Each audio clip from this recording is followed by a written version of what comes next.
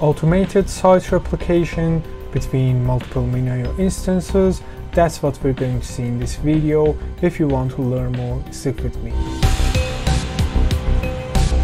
Hello, what's up guys, Medium Guy here and welcome to the next video on my channel. So if you have watched the previous videos in this video series dedicated to minio, you should actually now be familiar with the active site replication feature that comes out of the box with the minio official image. But the problem on the previous video was that we actually had to do all the configurations manually on the web user interface. So basically in this video we're going to see how to automate all that process with the minio client, that is a CLI tool, and actually by use of a script file that we'll actually use to automate all this process. So I've got the timestamps down below. If you want to skip this part where I'm going to actually explain a little about the site replication, feel free to skip this part. So without any delay, let's get down to work. So over here on the site replication official documentation, we can actually see a schematic of how the site replication actually is implemented. So over here we can see that we've got two instances of minio, and actually these two instances are in a active cluster. So basically by active we mean that any changes that made to instance 1 will be actually replicated to the instance 2, and vice versa, any changes made to the instance 2 will be actually replicated to the instance 1 also. So basically because this replication is active, we can simply put a load balancer in between the clients and the minio cluster. So basically the requests will be load balanced between the instances of minio cluster, and actually no matter which instance of the minio the request has been routed to, the changes will actually be replicated to the other instances also. So actually I've created a diagram over here which is kinda showing the same thing. We've got our client applications interfaced with a load balancer over here, which is actually backed up with two minio instances with active replication and a single drive that is provided to each instance of minio. So in order to actually implement this scenario, I'll move to the VS Code over here and on the minio directory on my GitHub repository, where I'll put all the files and configurations and any other stuff that I create on my videos, for which you can find the link down in the description section. So as you can see, I've got a dockercompose file that actually has three services, one being the init container that will actually set up the replication between the instances of the minio that will also actually be created by this dockercompose file. So I've got a minio1 service and minio2 service, both using the official minio image with a random tag, and actually both has two ports mapped to inside them, one being related to the S3 API server and the other being related to the web interface that we'll actually use to interact with the API server.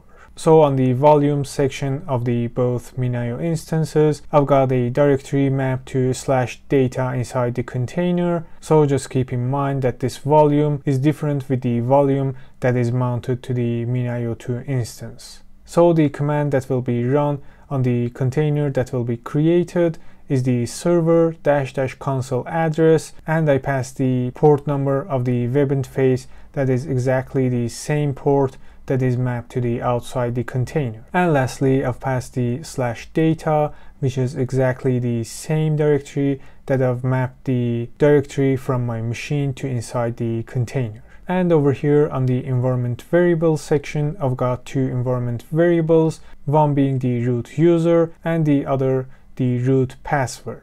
And lastly, I've passed the restart policy to always. So basically by any reason these containers fail or gets destroyed, the Docker daemon will actually ensure to recreate these containers. So another point over here is that I'm going to actually use the root user and password to implement the site replication between these two instances. You can actually create other users dedicated to implement the site replication between these two instances. So right over here, as the first service in this Docker Compose file, you can actually see that I'm using the minio/mc, which is the minio client official image, and as the entry point, I'm actually executing the init.sh file that I've mapped to inside the container from my local machine. So right over here on the environment variables section, we can see that I've passed two environment variables prefixed with the mc_host_minio1 and minio2. So basically these will be the alias names of the minio instances that the minio client can actually use to interact with these minio instances. So just keep in mind that I've used the exact same credentials on the environment variables that I've passed to inside the init service. So next we're going to see the init.sh file that will be mounted inside the container, and it is all the logic that will actually implement the site replication between any instances of minio that we pass as environment variables. So if we take a look over here, I have actually tried to grab the hosts from the env command and grab each line that has mc_host.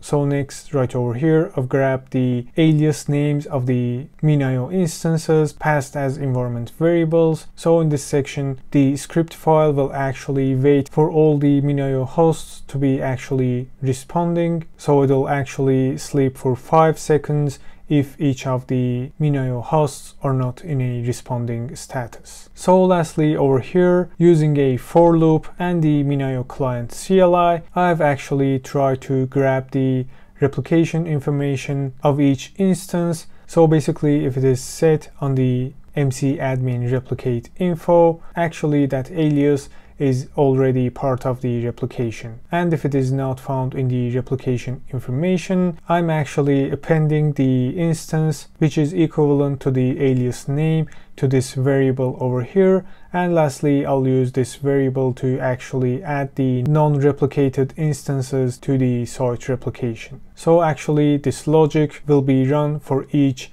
alias name that is extracted from the environment variables, and lastly right over here, if there is any non-replicated instances, by using the mcadmin replicate add command, I'm actually appending the non-replicated instances to the site replication. And next right over here, I'll simply echo the alias names that are newly added to the site replication, or right over here, if no non-replicated instances are found, the script will go ahead and output the replication already set up to the log outputs. So basically, because this script grabs the hosts and alias names from the environment variables, we can simply add another instances as environment variables over here to actually extend our site replication configuration. So with these, in order to see in action the implementation of site replication between these two instances of minio, I'll actually move to the terminal over here. I'll hit ls to make sure I'm in the exact same directory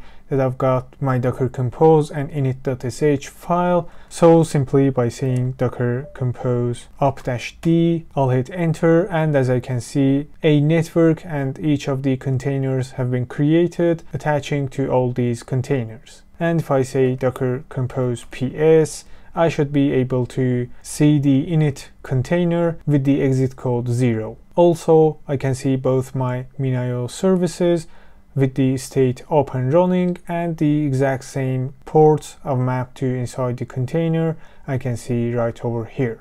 So if I say docker compose logs -f to follow the logs, and --tail 100 to grab the latest 100 lines from each container. So right over here on the logs related to the init service, I can see that it actually throws an error for the grep command that is not found in the latest image of the minio/mc. So I'll hit Ctrl+C and I'll go back to the docker compose file over here, and I'll actually pass the tag that actually has the grep and curl command inside it, because actually I have also used the curl command in order to wait for all the hosts to be in a responding status. So I'll hit save and go back to the terminal over here. Again, I'll say docker compose up-d I'll hit enter, and I can see that my init service has been recreated. And again, if I hit dockercompose logs on the section that is related to the init service, I can see on the output a non-replicated instance has been found, which is the minio1, also the minio2, and over here I can see that the requested sites were configured for the replication successfully. So basically, as I can see over here, minio1 and minio2 instances has been added to the site replication. So right now I should have my both instances of minio up and running and also configured in the site replication. So in order to see this in action, I'll move to the browser over here. I'll move to the localhost port 9001 and hit my credentials to actually log into the web interface. And on the left menu over here, if I go to the site replication section, I can see that the minio1 and minio2 are now configured as the replicated sites. Also, if I go to the localhost 9021, which is the port for the second instance, I'll hit login again. And again, if I go to the site replication section, I can see that the both instances are configured as the replicated sites. So right now, the thing that I'm going to do is create a bucket. I'll pass a name, and I'll hit create bucket button over here, and I can see that my first bucket has been successfully created. By moving to the object browser over here, I'll select the bucket that I just created, and I'm just going to upload some random files. So I selected my files, and as a result I can see that the files have been successfully uploaded to this bucket over here. Also, if I go back to the instance 1, I'll hit refresh, and because I'm on the local host with different ports for my two instances, the authentication gets mixed and actually logs out on the other instances that I've actually logged in previously. So again, I'll try to log back in, and on the object browser section I can see that my bucket has successfully created, and if I go inside this bucket, I can see my both files have been replicated to this instance also. So as the last point, I'll actually try to add more instances to this site replication cluster. So if I go to the VS Code over here, I'll actually try to copy paste this configuration over here and change the numbers to 3. So right now I'm actually ready to deploy another instance of minio. I'll hit save to save this dockercompose file and go back to the terminal over here. I'll hit Ctrl+C to exit out of the logs, and if I say dockercompose up-d,